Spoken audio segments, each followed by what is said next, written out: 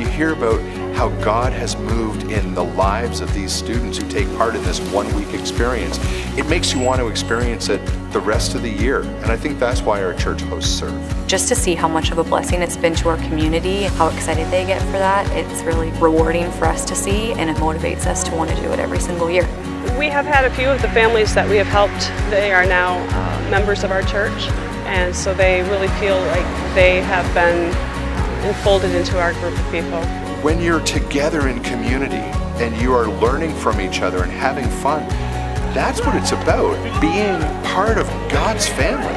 We have people during Serve who have never been together, and after that week of Serve, they're forever changed. What could be more worthwhile than that?